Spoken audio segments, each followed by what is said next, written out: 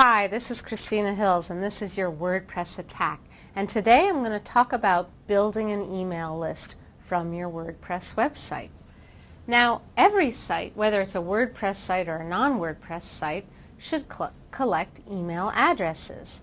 That is, you offer your audience something in exchange for their name and email address. And it can be as simple as blog updates. Another good idea is chapters from your book, a free audio download, a free video.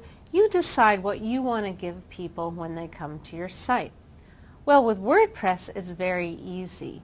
You can add an email opt-in box to the upper right-hand corner of your site. That's what I do at websitecreationworkshop.com/blog. I've got an opt-in box on the upper right-hand side of the screen. So that way, no matter what page people are on, they can always opt in. Now you can also add fancy pop-ups where it comes up in the middle of the screen or if you want to, but sticking to the basics, keeping it simple, you want to add an email opt-in box. And there's many different ways to collect emails, many different email systems. The point of this tip is if you are not collecting emails, I want you to start thinking about what could you offer to your audience, your tribe, in exchange for their email address.